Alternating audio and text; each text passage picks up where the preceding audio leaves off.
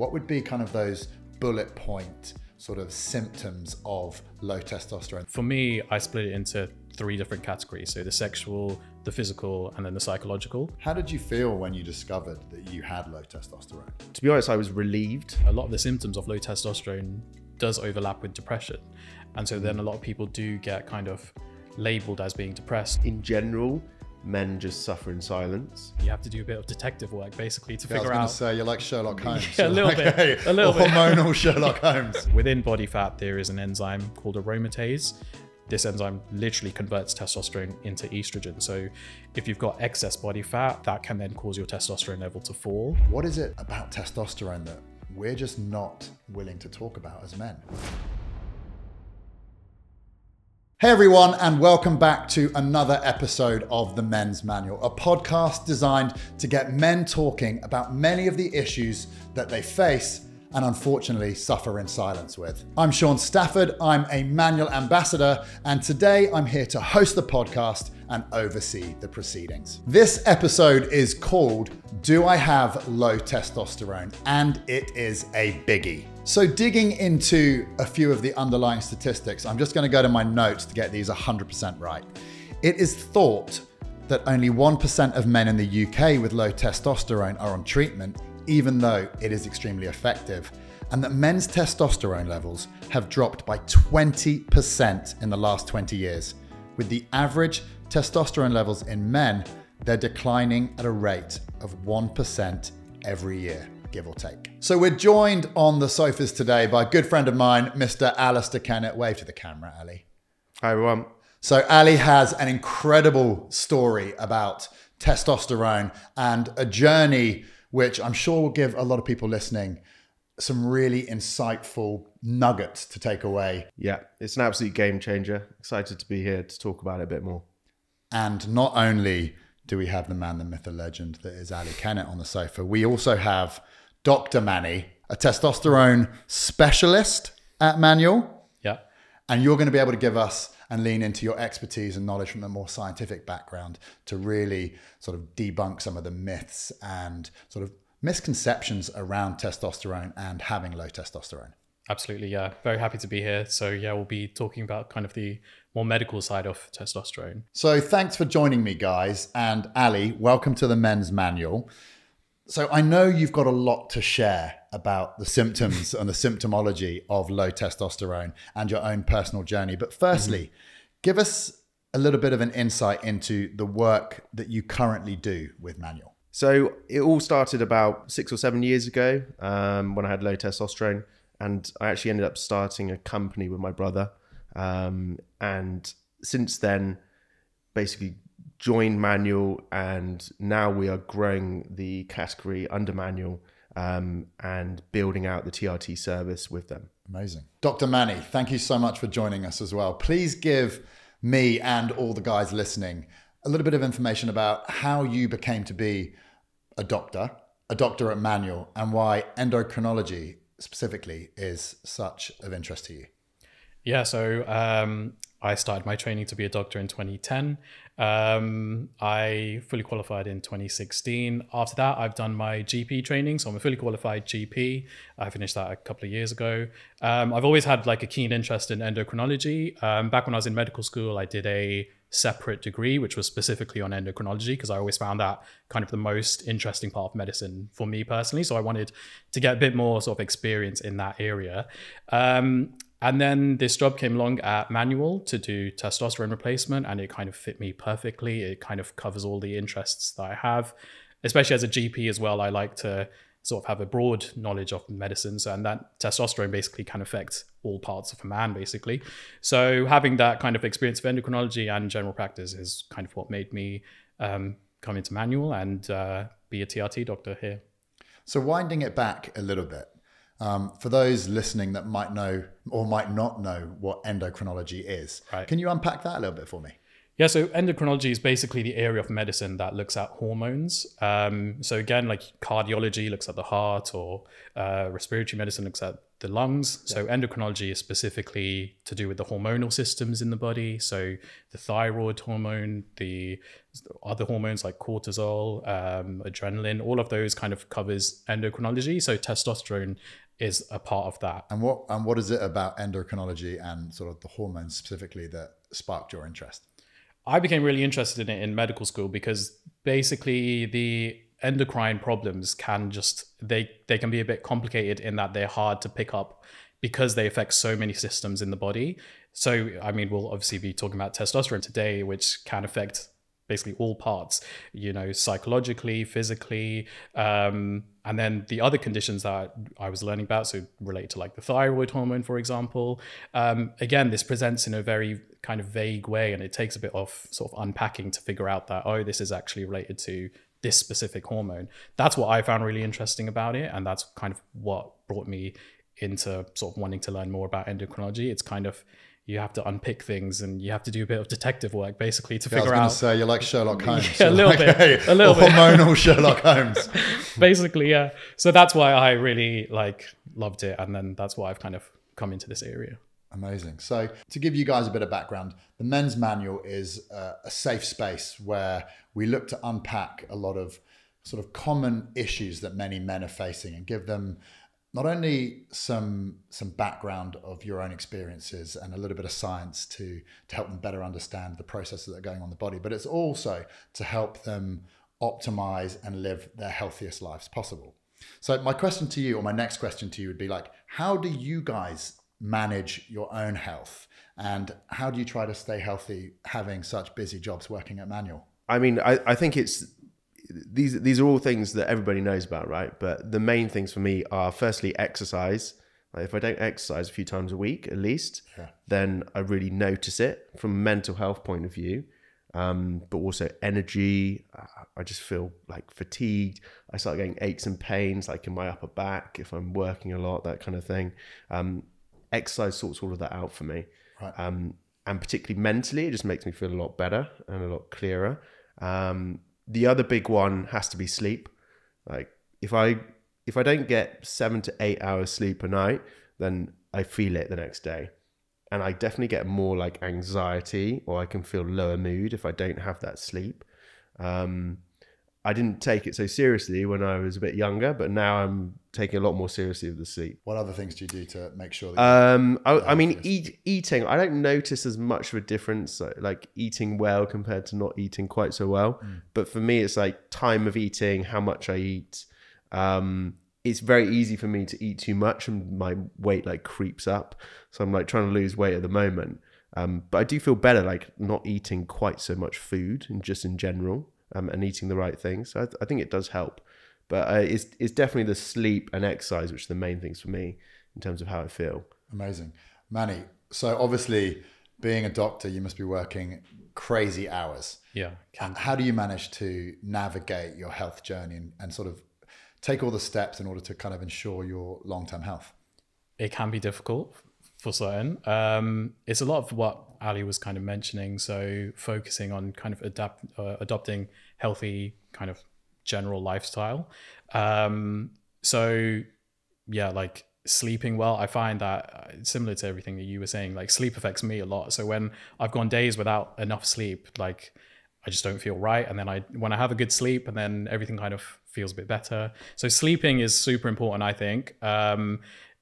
Healthy eating, exercising, all of these are really important when it comes to your general health and also your mental health. I think people kind of neglect the fact that physical or doing exercise and things does have quite a big impact on your mental health.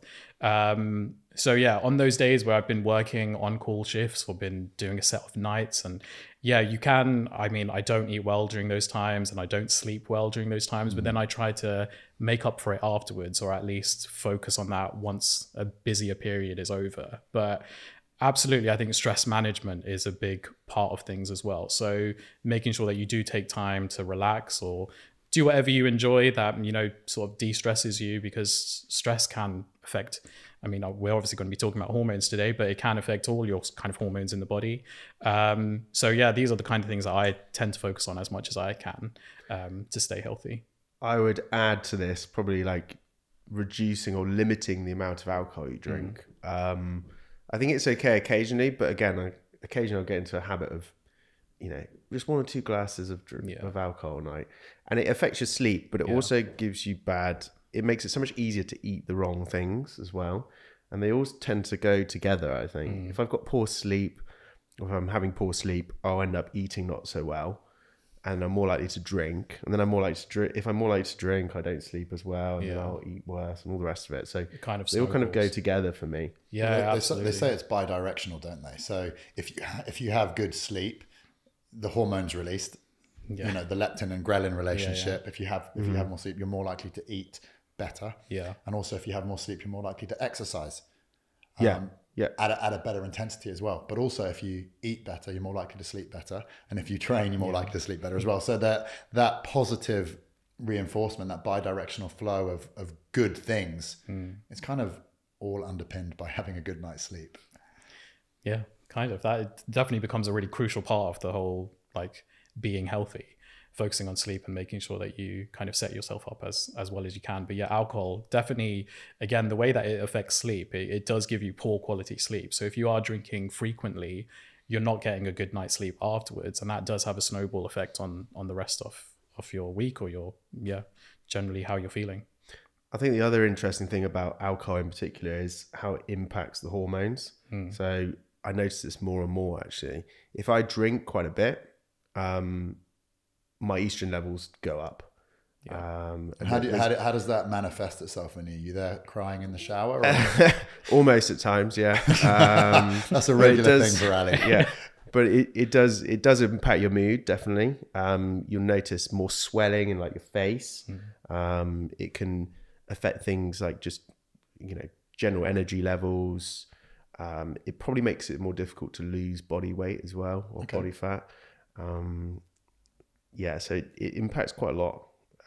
You just don't feel right the next day, basically. So you're obviously pretty clued up and pretty in tune with your body. So I'm really interested to know, like, where did your journey start with low testosterone? And, you know, what has that journey looked like over the last 6 or 7 years?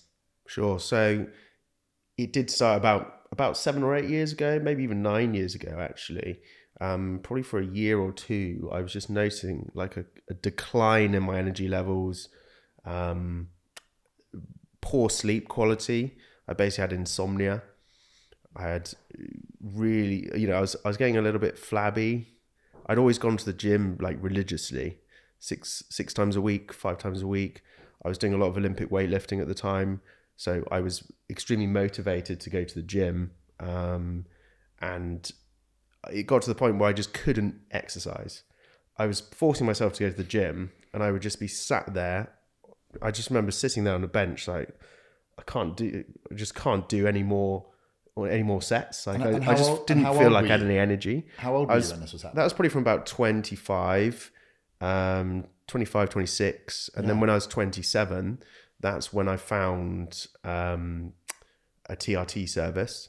And started up with that. So one of my friends actually had a test done, and he said, and he'd been suffering from similar kind of symptoms, and he basically said to me, you should try this out. Maybe you're suffering from something similar. So got the test done, showed that I had low free testosterone, and then from there I got a second test done and started up with a TRT service. Within about a few days, complete change. My energy levels were amazing. I felt really positive, assertive at work, like a lot less anxiety. I'd been suffering with a lot of anxiety at the time. My sleep was better. I was falling asleep after about 5-10 minutes of putting my head down, whereas previously, even though I was knackered, it was taking me 3 or 4 hours to fall asleep. And I'd previously been yawning all day, basically, completely knackered, unable to work, brain fog. Brain fog's really weird. It's like, you know, you can do mental arithmetic, but you just can't think of the numbers, or you can't think of the right word to say. So it's really difficult, because you basically feel like you're becoming more stupid, but you're like, there's no reason for it. And then that just completely changed, and I felt great. Put on more muscle, lost body fat, able to go to the gym regularly, recover really well. And I was actually talking to my brother in the car, and I mentioned to him that I just started with this TRT service. And he said to me, he's 2 years older than me, and he was like, I've been trying to find out what the problem was for myself for like 3 or 4 years. And he'd been to all these like business mentors and things like this, to try and like work out why his motivation wasn't as good. And he had all the same symptoms. He started a few weeks later because he also had low levels, completely changed his life as well. Wow. So from then we were both thinking, okay, this company that's providing it for us, they're doing it quite well, but we think we can do it better, with some decent technology to improve like the service, that kind of thing. So that's what we did. And then we started up our company, and then the rest is history, really. Amazing. It's kind of grown from there. Amazing. Dr. Manny, so you must be sort of listening to Ali's story, and kind of, there must have been a lot of alarm bells going off. So if people are listening back home, what would be kind of those bullet point sort of symptoms of low testosterone that people should be looking out for? Right. So for me, I split it into 3 different categories. So the sexual, the physical, and then the psychological. So in terms of like the sexual side of things, so it'd be things like a low sex drive, low libido, so that reduced interest in sex compared to previously. Also erectile dysfunction, so having difficulty getting or maintaining erections.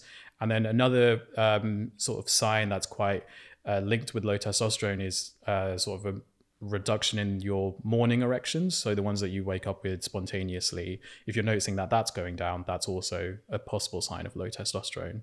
Then moving on to the kind of psychological side, as Ali mentioned, so it's things like brain fog, forgetfulness, issues with memory, issues with mood. So you could be low mood for no kind of clear explanation, or anxiety or irritability, so becoming more grumpy or more easily annoyed by people. Then it can be low energy is another one of the really sort of main symptoms of low testosterone. So just feeling very fatigued, very tired, falling asleep in the afternoon, or finding it hard to work or function as you usually would. And then the physical side of things, again, as Ali touched on, so finding it hard to put on muscle mass or losing muscle, putting on fat really easily, especially around the tummy, so like central fat, and then finding it hard to shift that as well. Some people sometimes find that their like facial hair growth has slowed down, or body hair growth, things like that. So these are the kind of ways that I split it up. So it's the physical, psychological, and the sexual side of things. So again, as we were talking about earlier, testosterone can affect basically many different parts of a man. So those are the kind of main things that we kind of look out for in terms of low testosterone. That is quite a hit list of symptomology, of symptomology and symptoms, right? That can be devastating. Absolutely. To a man. So Ali, like what was the most difficult part of you sort of experiencing this low level testosterone?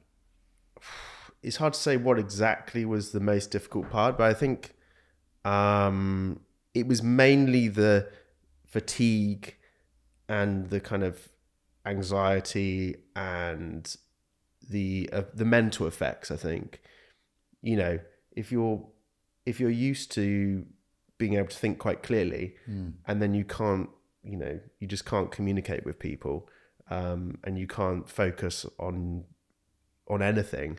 It's very difficult to work, to function, and things like relationships suffer a lot, because like you were saying, being irritable, being grumpy, it's like that classic kind of older grumpy old man kind of feel, right? And I think everyone's probably knows like maybe their dad, maybe their uncle, maybe their granddad, and they've kind of experienced that kind of male figure who always seems to be a bit irritable, everything, they're grumpy about everything. That's what I was like. And I remember thinking, I'm turning into my dad. I'm 27, I'm turning into my dad. Yeah. Because my dad the whole time that we knew him, he was exactly like that, grumpy, irritable. So we actually got him tested, and it turned out that he also had low levels. So this was very similar levels to what me and my brother had. That was going to be even my at next 27. question. It was, you know, you obviously suffered with low testosterone levels. Your brother suffered with low testosterone levels, and your dad, his character in your head was, displaying all the symptoms of it. Is it something that is hereditary? Well, it's interesting because I've done a really interesting genetic test. And one of the things it actually looks at is whether you're more susceptible to having low testosterone. Yeah. And yes, it said that I was more susceptible to it based on my genetics.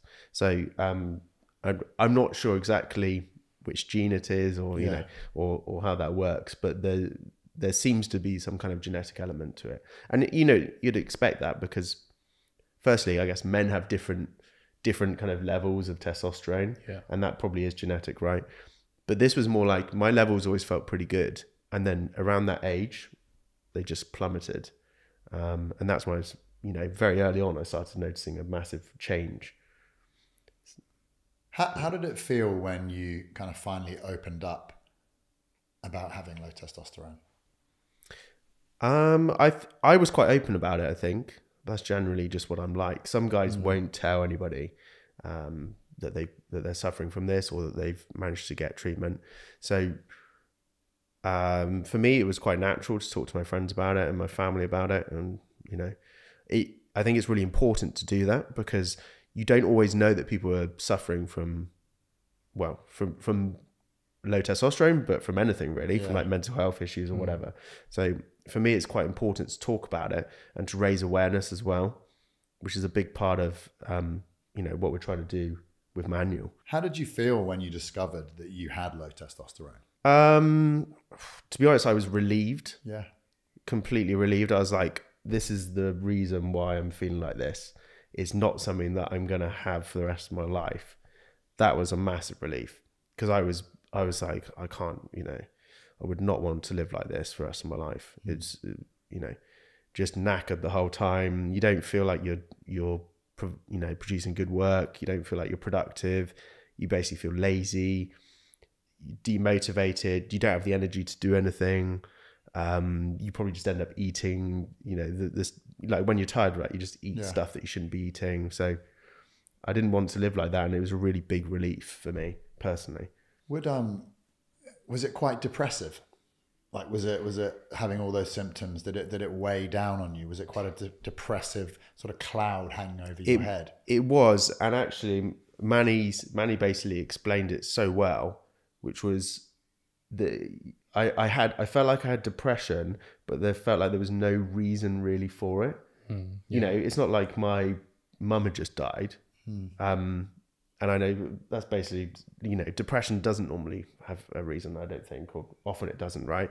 But this is what it felt like. It wasn't like I had a particular reason, like I had a decent job, had a good family, I had no reason to be in low mood, but I was. So it's really interesting. And that's to me why I felt like there was something off, Yeah, we see that a lot in general practice as well, because people do present with, a lot of the symptoms of low testosterone does overlap with depression. And so then a lot of people do get kind of labeled as being depressed or just having generalized anxiety. And then they get put on antidepressants or SSRIs, those kind of medications for that, but it doesn't work. I think that's a time to maybe think that maybe that's not the diagnosis or possibly there's something else going on. But again, there is a sort of lack of knowledge about testosterone generally when it comes to like doctors or the medical community, something that's kind of been underutilized or underlooked into for many, many years. So now it's only starting to gain more kind of attention that it kind of deserves. But absolutely, we get lots of patients who are relieved as well when they find like this is actually what's going on, because they've been treated with various things and nothing's worked and they just think, is this how I am? But then we actually can say, yes, it is testosterone. And then going on to treatment can then help that. So yeah, it's kind of exactly as you explain. A lot of people do feel relieved when they kind of find that diagnosis. So from going back to more of a layman's and just really mapping out the journey that you went on. So if somebody returns a blood test with low testosterone, what sort of options are available to them in forms of like different forms of treatment? Yeah, so there are quite a few different options actually. Unfortunately, because of advertising rules, we can't go into them on the podcast. Right. But if you want to head to the Manual website, anyone watching this, you can find out a bit more about all the different options that we offer.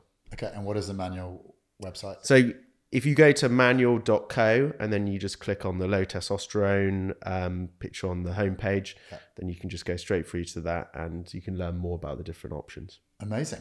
So what would your advice be to anybody that kind of suspects they have low testosterone? So I think, I mean, it's pretty clear to me now, like get a blood test done. It's really easy to do. We can do blood tests, which you do at home. You don't have to go into a doctor's surgery. You don't have to talk to your GP if you don't want to. We know that there's a lot of stigma around this and that some GPs, unfortunately, aren't happy to treat it or even talk about it. So, having a blood test at home, very easy, gives you a very accurate result, and you get your results within a few days. So that's the best way of doing it. When I was first suffering from it, I just didn't even know that this existed, particularly not in the UK, as a treatment. I had no idea that these symptoms were associated with low testosterone. So it was more difficult back then. Now I think there's no excuse for not getting tested if you need to. I find it really fascinating that, particularly with the topic of testosterone, that there is some level of stigma attached to it. And why do you think that men aren't super open and up for having that discussion when we look at what I had to your brother, and if he'd had that discussion a couple of years earlier, his quality of life would have improved and he would have got those extra years back? Like, what is it that about testosterone that we're just not willing to talk about as men? I think there's a couple of things. I think in general, men just suffer in silence. And this is probably like everyone kind of knows this now, but it's still an issue. And I don't know if it's like a social thing or if it's, is it built into men or is it something that we learn? But, I think everybody knows that most guys just kind of go, oh, I'm not going to go to the doctor. I'm not going to get that checked. It'll be fine. Stiff upper lip. Keep going. Yeah, underlying Miss Kisbo, this macho sort of, I'll be fine, it'll be okay. Yeah. But how many men out there are suffering in silence when there's a real easy fix to what seems like some really devastating symptoms? Yeah, there's probably loads. And that's why doing things like this and sort of getting like Ali's story and spreading that word on testosterone, I think will help with sort of getting this message out. Yeah, I mean, one of the stats that you shared at the start was we think that only about 1% of men who have low testosterone get treated at the moment or are being treated for it. Another stat is 1 in 4 men over the age of 30 we think have low testosterone. Wow. That's huge, right? That's an absolutely huge number of men in the UK. So, and that's only going to increase as things like our lifestyles get worse and people become more overweight, things like that.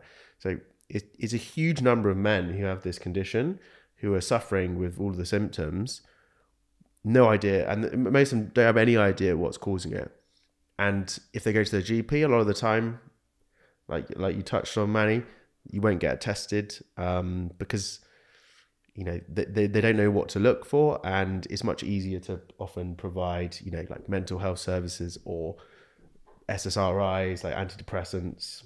Yeah. When actually a lot of the time it's a hormonal issue. Yeah. So is there a reason why whether GPs or doctors are slightly resistant? Yeah, so basically when it comes to GPs, they just don't have enough sort of experience or teaching or training when it comes to testosterone. So it's not naturally something that they would necessarily think of when presented with these kind of symptoms. Again, a lot of these symptoms are quite vague or they could be caused by many different things. It's more putting them all together. And there isn't a specific guideline when it comes to the NHS or like the NICE guidelines, which is what GPs go by. So there isn't one for testosterone replacement therapy services. So when it comes to that, that's why I think a lot of GPs don't necessarily know to test about it. They're not sort of resistant, or they when sort of broached by a patient, oftentimes they will test testosterone. But again, when it comes to treating it, they don't have the knowledge, or there isn't a guideline specifically for them to go by. So then you have to look at other guidelines. For example, the British Society of Sexual Medicine have a guideline which gives information on testosterone replacement. So I think that's part of the reason of why GPs don't necessarily think to test it in many cases. And do you think that will change? Because obviously, you know, I would say it's related, but it's unrelated. But if you wind back the clock a decade, maybe 2 decades, and you take the fairer sex, women, as an example, and their struggles with the menopause, and you look at all the really, really good work that has been done and the awareness, and now, you know, getting treated for the menopause is really, really straightforward. Yeah. Do you think that men will go through the same, and the menopause, we'll call it, will go through the same process and will be much more educated, and this sort of therapy and treatment will be much more available? Absolutely. I think it will head that way. Again, as you mentioned with HRT, which treats sort of the symptoms of the menopause, there was a lot of stigma and a lot of misinformation about that. And it did put women off going to see their GP about HRT. And sadly, a lot of women suffered for many years when they didn't need to. And it's only been more recently where there's been more sort of reporting on it, more sort of exploring HRT as a treatment for the menopause, that people are now much more open to going to their GP, and GPs are more comfortable prescribing it. So that's been a really positive change that's been in the last couple of years. Obviously with testosterone replacement, is probably lagging behind a bit. So I think that within the next couple of years, with the more sort of exposure it gets and with people being more aware of it, that it will hopefully kind of catch up to what HRT is for women.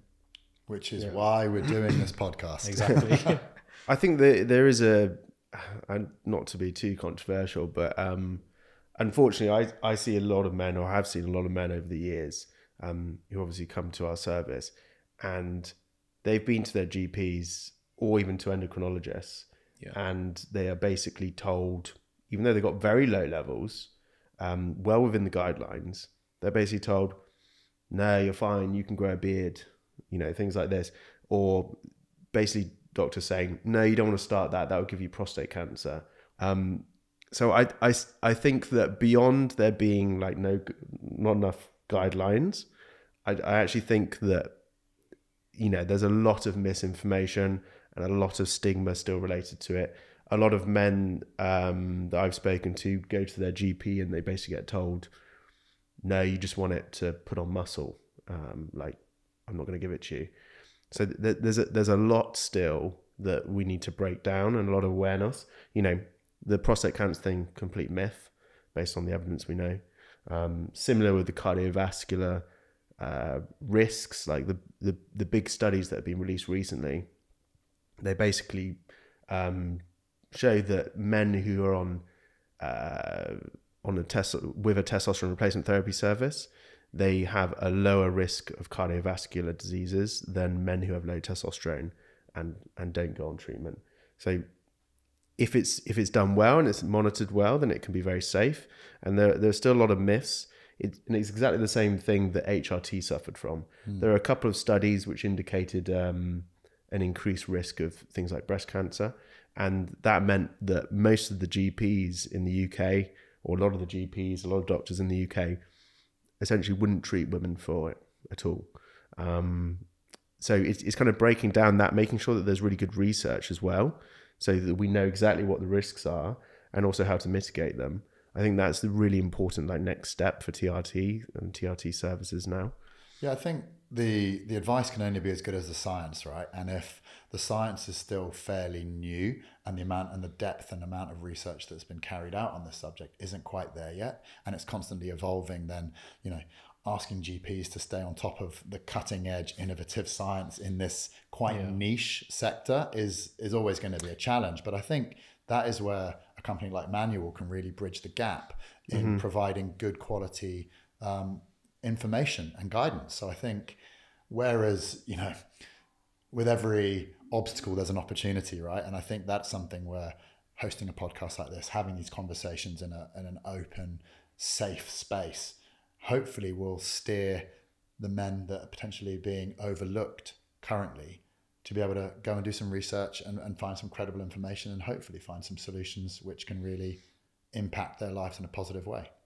Yeah, absolutely. And, as you said, you can't expect GPs to know all of this stuff. They can't know everything. And it is very niche. And there's a lot of reading required to kind of get to a really good level of knowledge where you can safely treat people. And also, I mean, GPs get like 10 minutes per consultation. It's insane. Yeah. I used to be a physio, and we would have faster appointments, which were 20 minutes. And that was tough. So 10-minute appointments is just crazy. Yeah, it can be really hard for a GP to explore, as we mentioned, like all the symptoms of low testosterone. Sometimes they only get to discuss one or two, and it can seem like it maybe is something else, like depression or anxiety. So that can be really challenging for them. But again, a company like MANUAL, where we specialize in testosterone replacement therapy services, we have that knowledge and we have that kind of experience, and we have that patient base where we've treated many, many people, and we've seen the response. So that's sort of one of the ways that you can sort of access this treatment. So going a little bit more granular, and me trying to geek out a little bit because I love numbers. So if somebody is having a blood test and those test results come back as them having low levels of testosterone, what, from a numbers point of view, what would those numbers look like on the blood test? So looking at the total testosterone value, we at MANUAL say if you've got 2 levels that are below 15, then you are then eligible. And 15 is 15? Yeah, nanomoles per liter. So yeah, it's around that level of 15 or lower where men can start experiencing symptoms of low testosterone. So that's why that's sort of a cutoff that we have. We obviously take into account your symptoms and the sort of whole picture. And then we also look at free testosterone as well. So in the body, testosterone, or when we do tests, we measure both free and total testosterone. So total testosterone is basically a measure of all the testosterone in your blood, because testosterone can either travel as free testosterone, so it's not bound to anything, and it's actually the free testosterone that exerts effects in the body. So it's kind of the more important value when it comes to looking at testosterone results. Or testosterone can then travel in the blood bound to proteins. Some of the common ones are albumin or sex hormone binding globulin, or SHBG. So when you look at total testosterone, it's taking into account free and the testosterone bound to those proteins, whereas free testosterone looks specifically at testosterone not bound to any proteins. And so the free testosterone level is 0.225. So if you've got 2 levels below 0.225, that would also make you eligible. Amazing. I think the free testosterone is really important because a lot of blood tests don't test for that. And particularly in older men, we know that as you get older, past the age of 30, you start getting more of this SHBG, the sex hormone binding globulin. And as you produce more of that, your free testosterone level will drop, whereas your total testosterone might actually look quite good. Yeah. And in some cases, even you get this kind of compensated pattern where your body produces more testosterone to try and compensate for the fact that you've got a raised SHBG.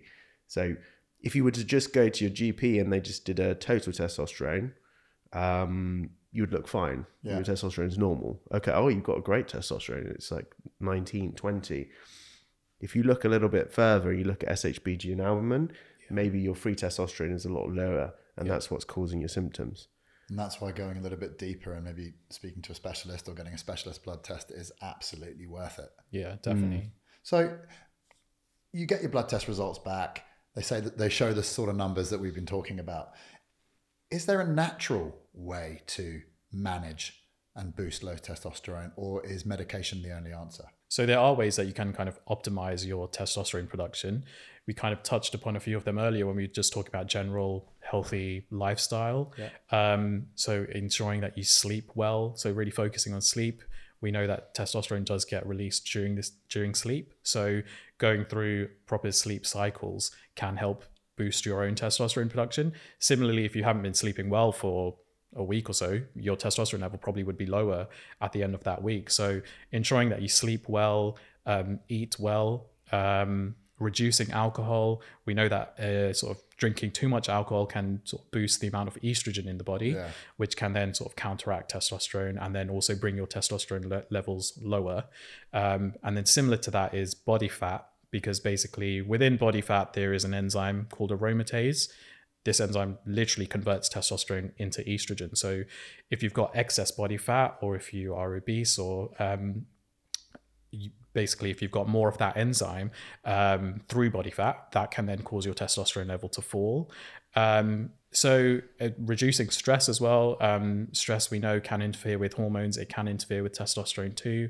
So it's kind of those general things of leading a healthy lifestyle as much as possible can help sort of optimize your testosterone production.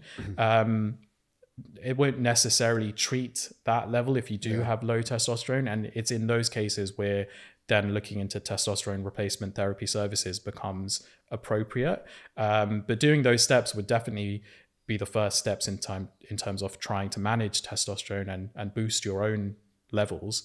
And then if that's not enough, or if it's not sort of getting your testosterone to where it should be, or where you don't have symptoms of low testosterone, then it would be looking into services to do that instead.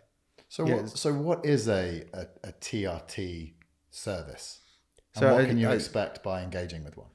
Yeah, so a good TRT service should have a number of different treatments. Obviously, we can't go into the exact types of treatment, like medical treatments on the podcast, but if you want to know more, go to the Manual website. You can go to the website at manual.co. But alongside that, as Manny was just saying, a really big part of it is that kind of lifestyle management, weight loss management. You know, if somebody comes to us and they're very overweight, then one of the first things that we will consider, or the doctors will consider, is should we try and help this individual lose weight first? Because it might be that actually they've got a very high estrogen, they've got low testosterone, and what the estrogen does is it suppresses your testosterone production.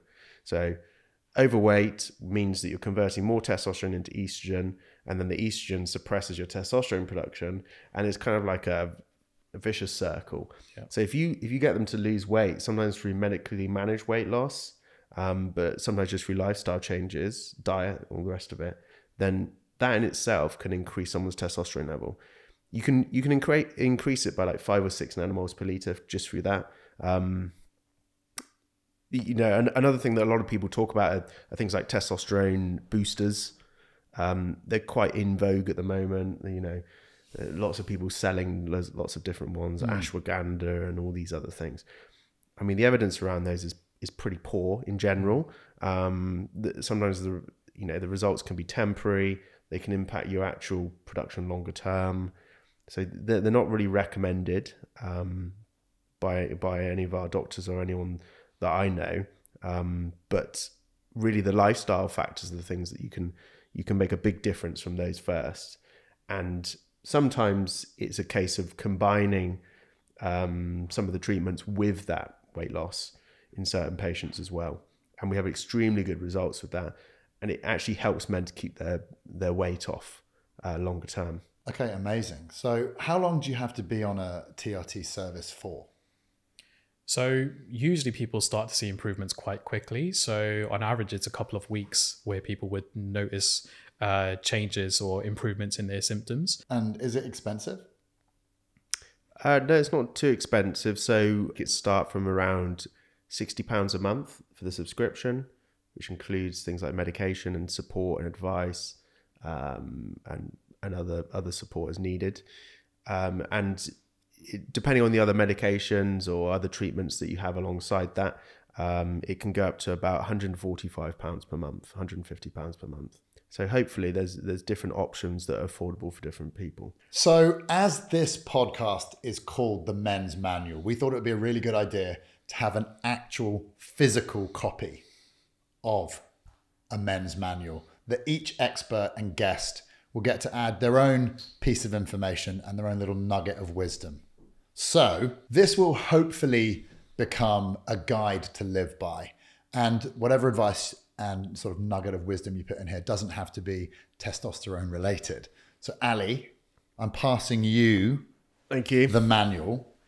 And what would your addition be? Well, it has to be testosterone related for me, I think. For me, I would say it's important to get tested.